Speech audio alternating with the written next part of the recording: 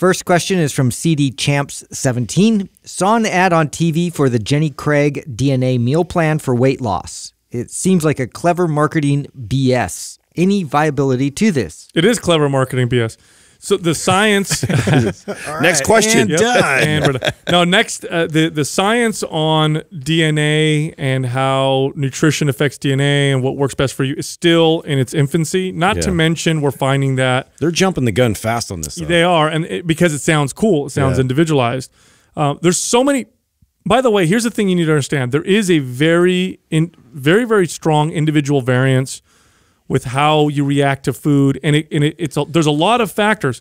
One of them is DNA. We still don't understand it fully, but it is one of them is DNA. You have your microbiome. That's another thing that affects how you respond to food.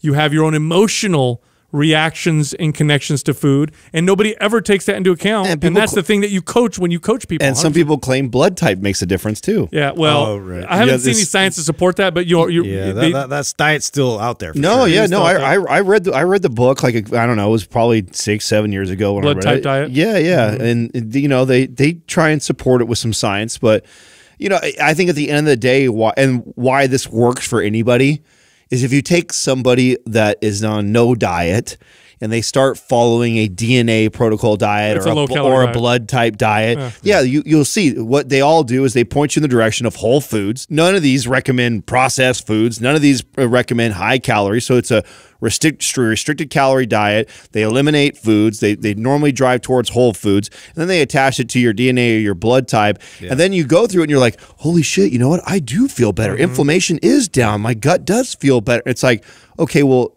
is it because you're following the blood type or the DNA diet, or is it because you're actually following a diet? It is. That's why. And you have to, the thing that none of them take into account are the emotional connections and reactions to food, which is huge. It's massive. Let's say you eat a food and you know it's healthy, but you really hate eating it. I'm just using a stupid example, and you force yourself to eat it, right? Now that food is going to cause potentially a stress response in the body. Was it the food that caused a stress response physiologically, or was it the emotional reaction to that food? There's a lot of this, and these are the things. When I used to coach people or train people, the main thing that I would coach to was that. That was the main thing. It was almost never would I do things like, you know, oh, what's your ethnicity, or what's your DNA, or how are we supposed to eat? Right. Because it was always like, how does it make you feel? You know, what do you crave? How do you feel afterwards? What are the things that you're noticing? Oh, and by the way, the stuff that you're finding that works for you really well now, don't marry it, because context changes, things change, and so might the way you react and respond to these different foods. But you're 100% right. This diet is a low-calorie diet. So will people lose weight on it? Of course, because it's low calories. But there's no magic in it. Do you know if they're using like Ancestry.com or one of those like other things to try and pair and attach like the lineage of, you know, their DNA and their gene pool? No, but you know what I think is, I don't know about that. But here's what I think in terms of technology might be interesting.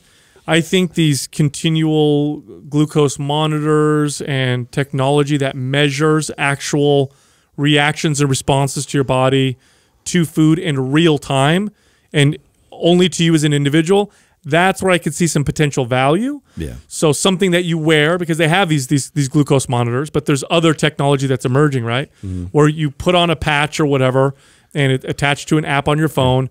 You eat a food and you can see in real time insulin, cortisol, inflammatory they speculate. markers. I heard rumors that you know the Apple Watch was going to incorporate a lot of that, you know, in the next generations to come. So it'll be interesting to see if they can like do that and attach that. That'll actually be something of value, a metric, you know, like that. It would be helpful. Yeah. Now the thing that I don't like about all these metrics is that here's what a cool website. I know, isn't that great? Well, Jenny Craig's massive, dude. They have so much money.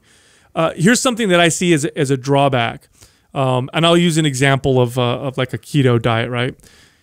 All these studies coming out and people saying, oh my God, ketogenic diet works real great for me. And, you know, studies come out, show it reduces inflammation, great for cognition.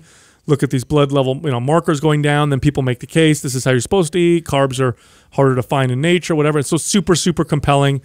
You get very, very sold on this diet. This is it. This is the one. You try it, you lose weight, and you're like, wow, I'm losing weight. Then you start not feeling good, but you ignore it. You ignore your body, how it feels, because you've been so sold on the metrics, on all the information that you've heard about this diet and you start ignoring your body. I fear that can happen with stuff like this, where you get this diet, you're like, well, this is supposed to be good for my DNA. I'm going to ignore these signals and signs that my body's telling me, the constipation, the lack of energy, my skin issues. It has to be something else because this says that it's perfect for my DNA. These types of diets, or the way they market them, I feel like can start to push people away from paying attention to their body. When our problem with nutrition is not necessarily lack of information. In fact, usually it's not lack of information, especially nowadays. It's usually a lack of connection to yourself. Yeah, that's the argument that Dr. Andy Galpin makes in his Unplugged book, is that we just almost, too much information, that people are relying on these tools to provide this versus trying to learn and figure it out yourself. Totally.